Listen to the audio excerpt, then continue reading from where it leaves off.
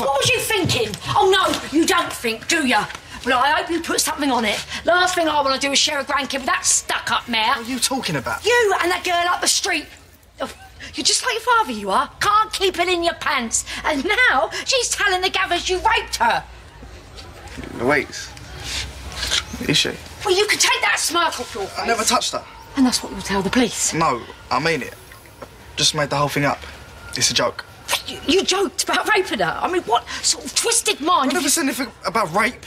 I just said we'd done the business when she was out of it. Yeah, which is rape, Keegan. It's just a joke. I wanted to wind her up. Oh, you've done that all right. She's reported you to the police. So?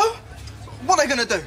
Lying ain't a crime, is it? Because if it was, you'd have a life sentence. Oh, why can't you see how serious this is? I didn't know you should go to the police. Keegan! I only said it because I like her. She's a proper salt. Oh, love. She started going out with this idiot who looks like he's in a boy band all teeth and hair. And you wanted to mess things up between them, eh? Like I would have done. I decked her mum. No way. Yeah, give her one right in the face. Defending you little... Mum! Great.